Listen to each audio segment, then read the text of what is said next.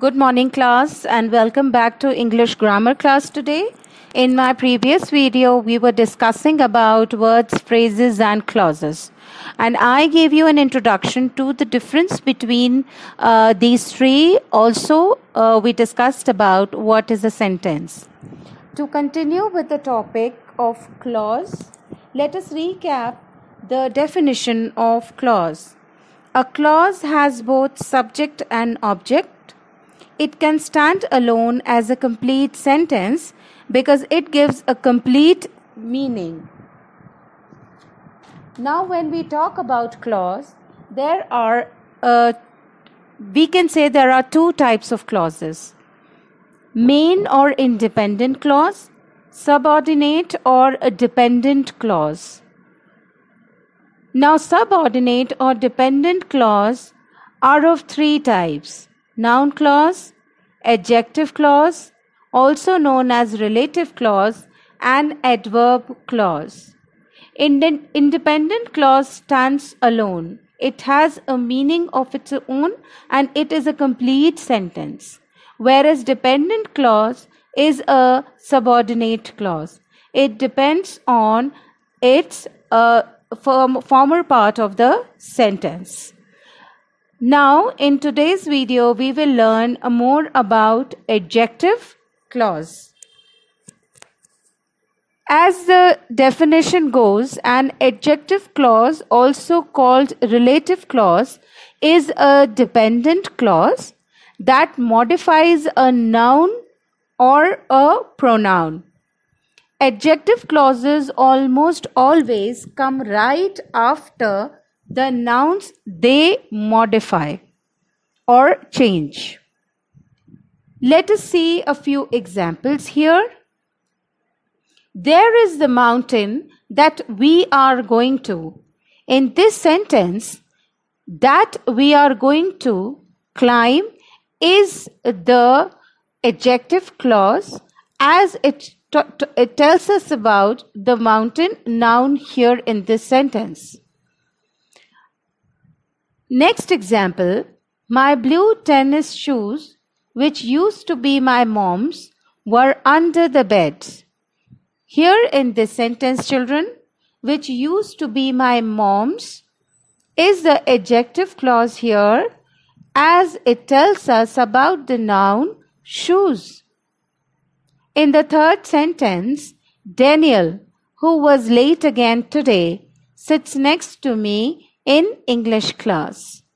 So here we are talking about noun Daniel, who was late again today. So in this sentence, the adjective clause you can identify is who was late again today. Now the question arises as to how you will identify an adjective or relative clause. An adjective clause, also called an adjectival or relative clause, will meet three requirements.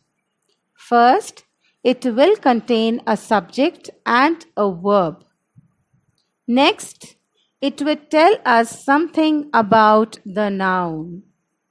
And last, it will begin with a relative pronoun: who, whom, whose, that or which, or relative adverb: when, where or why. Talking about the relative pronoun and relative adverb, children, an adjective clause starts with a relative pronoun or relative adverb. These are basically conjunctions of an adjective clause. Some of them could be a subject of the clause also. Let us see. That, which, who can be subject and conjunction of an adjective clause, whereas whom, whose, when, where and why are only connectors and not the subject of a relative clause. Now, adjective clause or relative clause are of two types: defining and modifying.